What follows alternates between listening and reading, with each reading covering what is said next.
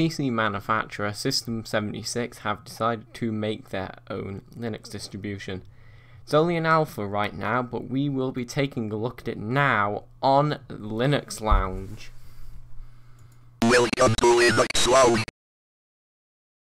Today we are taking a look at Pop! OS. Now this distribution is made by the system manufacturer company System76. Now this distribution is sort of supposed to be aimed at creators and that, which Linux is probably the best choice for prosumer creators. It's when you start getting more into the professional realms that Linux starts to become a bit for that sort of thing. But now this distribution is going to be shipped with the System76 computers. Whether or not it will be available generally is yet to be seen. I assume it will, however, but the alpha is ready to download right now. And the first thing we get upon boot is this welcome screen. No, this isn't the live CD, this is actually the minute you boot. So presumably with this being, shipped with computers, it would make more sense to have this now instead of during the installation process, because during the installation process it doesn't ask for any information.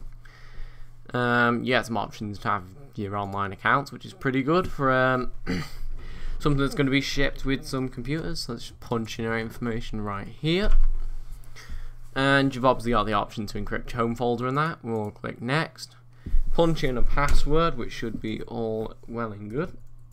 Swine. Kind of messed that one up a bit. Let's put that in like so. And let's hit next. And there we go, just start using Pop! OS. It might take a while to do this. And I'm just gonna, there we go, we're back on. And we've got to the login screen. Just punch in our password like so. And here we are. Near enough. It's just loading. Nearly there, I would believe. And here we go, Pop! OS. Now, the resolution of this recording is quite low because, of course, I haven't had the chance to install the VirtualBox Guest Edition, so I'm just going to go ahead and do that now. So I am back, and I must say, first impressions is this desktop is very nice. The wallpaper's nice, the theming's nice, and whatever font they're using is quite nice. Not sure if it's the standard Ubuntu GNOME one, but it looks pretty nice anyway. Now the only thing I would say is, at the moment, this could change, this distribution still is in alpha, there's not a lot that's massively different from the bog standard Ubuntu GNOME. Now that could be to keep it free of bloat, which would make logical sense for a sort of, operating system that will ship with a computer as opposed to one that people put on themselves. But I don't know, it really isn't that different. Then again, there's not really a lot that needs to be changed with Ubuntu GNOME, so I'm fine with that. Now, what they have done, System76, they have kind of put their own theme on it. Now, if I can just find it, yes, it comes with the tweak tool. You've got your Pop themes, which are rather nice. You've also got Pop Dark and Pop Slim, which, there we go. Now I must say the Pop Dark looks very nice, kind of got a really nice sort of orange look to it. You've also got some alternate theme, which doesn't really seem to do anything. Presumably that would be for something else, for another program or something. Got a few different cursors you can use and some shell themes, which I'm not sure what that will do.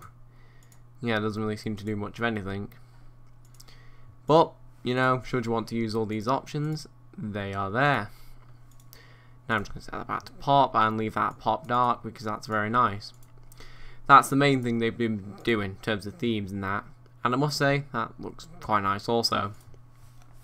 Now this distribution is aimed for creators, but also I think it targets new users in a sense because it ships with new computers, which a lot of new Linux users could be getting into Linux through that way.